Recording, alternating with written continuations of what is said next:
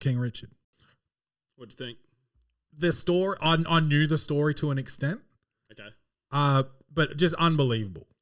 Like, unbelievable. I don't want to like talk the whole story through, but in short, if you don't know this, Richard Williams wrote a plan of how to create a professional tennis player and intentionally had 2 kids to fulfill that plan, and those kids were Venus and Serena Williams. He did it. He fucking did it.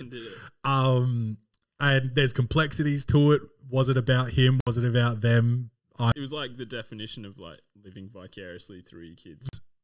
The fact that they only really focused on Venus, and then at the end of the movie, they just pop up on the screen. Oh, and guess what? Serena was pretty good too. Like, that's kind of how I remember it happening though at the time. Like, do you remember when they first came on the circuit? It was all obviously Venus was the older one. Yeah, I thought they were going to show them like actually end up playing together, and like I think the amazing thing about Serena is like, and I think it's a testament to the plan because, again, I don't want to get into the whole script of the movie, but like,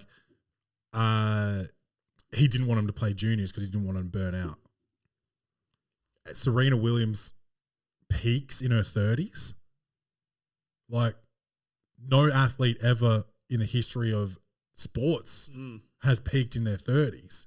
I wonder if that's because that's all kind of played out to us in recent history. Like, everyone's a bit more aware of their story, like what's happened in their careers. But it's, I don't know. To me, it was more so just telling us how they got there.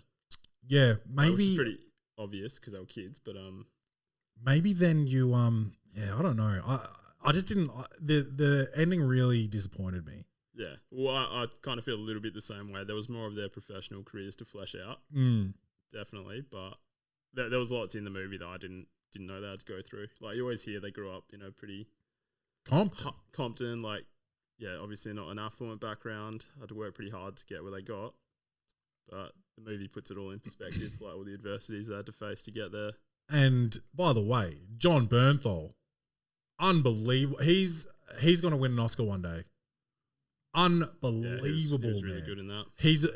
He doesn't know how to take his own walk out of his characters. He does that walk with his head, like that meathead walk from The Punisher. He's doing that as a tennis coach. But like, I loved his character. I loved I wanted him to be my coach. Like, how positive was he? Oh, so good. Anyway, I gave it, despite kind of shitting on it, I still gave it an 8.